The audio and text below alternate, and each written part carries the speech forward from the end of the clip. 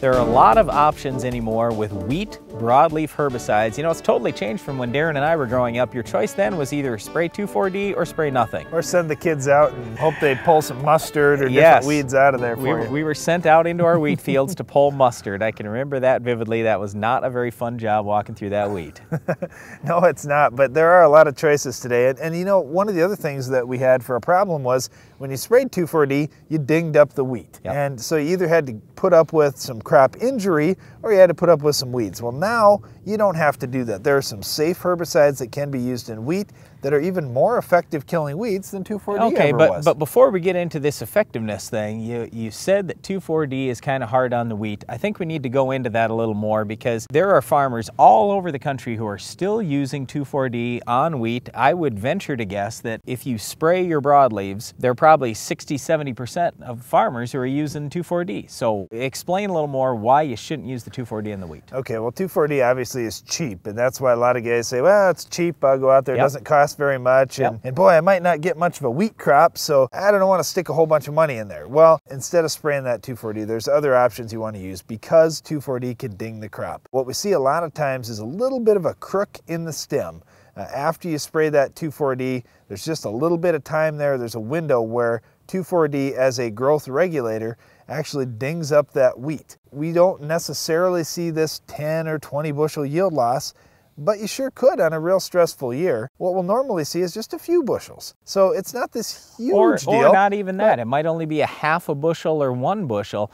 But I mean, as high priced as 2,4-D has gotten now, and as cheap as a lot of these other broadleaf killers are, you're probably only going to spend $2 to $4 an acre more to go with something safe versus the 2,4-D. So you're talking a half bushel or a bushel of wheat. You should be able to gain that fairly easily because most of the time you are going to lose a little bit in terms of yield. Well, the other thing is the 2,4-D rates that we used to use just don't work anymore. So if you could get by with a half a pint of 2,4-D before and that was all you sprayed, well, it used to kill a bunch of weeds. Now it doesn't. Now you need more like a pint or 2 pints or even a little bit more depending on the weed species. When you start upping that rate of 2,4-D just to kill the weeds, you're also putting a lot more stress on that crop and causing more injury. Okay, so let's talk about the non-2,4-D broadleaf options in wheat. Let's start with the #1 seller across the country. That is Wide Match, and Wide Match is a combination of stinger and starring. Well, I was just thinking, you know, rather than start with, okay, let's talk with the #1 product, let's talk about the #1 weeds. Let's talk about Canadian thistles. Let's talk about kochia.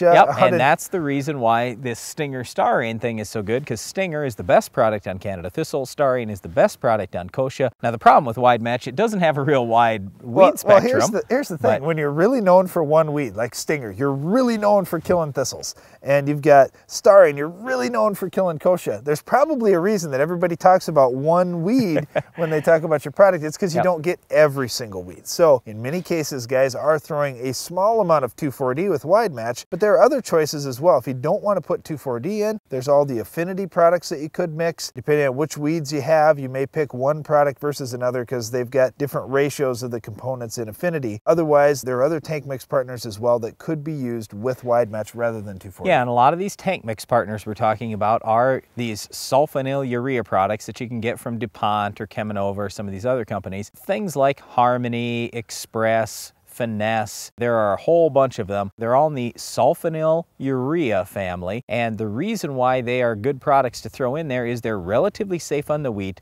They have a narrow weed spectrum, but they at least can help out and fill some of those holes that Wide Match might have or Husky might have, something like that. And the other thing with the sulfonyl urea is some of them have no residual, and you may want that, whereas others have some residual, you might want that. So you got a number of choices there. Okay, well, mix something in with Wide Match. Chances are that's going to be the best recommendation on a number of weeds because, as we said, Wide Match has a few holes. Well, how about some other broad spectrum products? Let's talk about Husky a little bit. Yep, Husky is a pretty good choice for a lot of guys because it's got Buctril in there, and Buctril is strong on lamb's quarters. It's not real good on the different pigweed species that are out there, but it does have decent activity on velvet leaf and ragweed and things like that. And then it's combined, the other product that's in Husky is a bleacher product. It's a pigment inhibitor. It's kind of similar to Callisto or Loudus in corn. It's not exactly the same, but it's kind of along those same lines. So between the two things you've got in there, the Bucktrol and that bleacher product, you've got a pretty wide range of weeds you're going to get under control. I'd say it's a little bit weak on Canada thistle, maybe a little weak on a couple other weeds, but for the most part, it's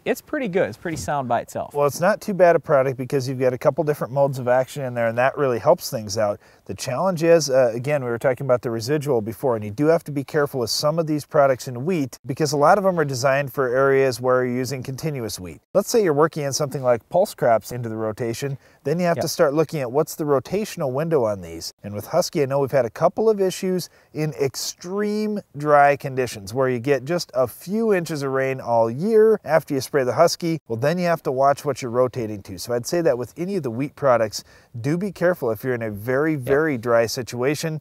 My dad always used to say for our farm, if we have a drought, guess what? We're going back in the same field with the crop that we had last year because there could be some carryover of fertilizer, but also of the herbicides that we use. One other thing we would caution you on with the Husky is cooler weather conditions make it not quite as effective. So we'd like to spray on the nice warm days if possible. You'll get a little better weed control. So think about it this way.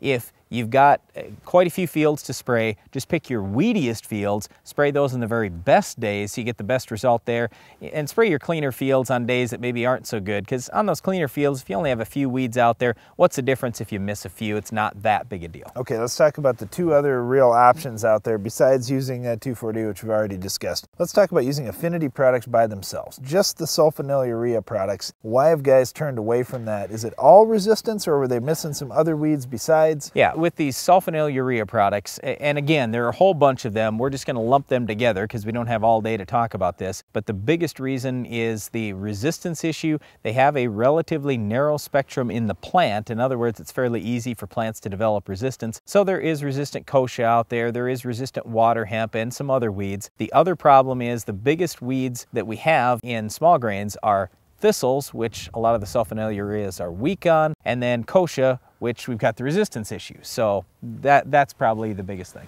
Okay, so the other option that there is something like a Wolfpack Advanced or a Bronate Advanced, where you've got Bucktrol and MCP ester in it. Yep. And again, you're right back to, I got to have 2,4-D to help me along because I've got some holes in the weed program. Yeah, but it's cheap.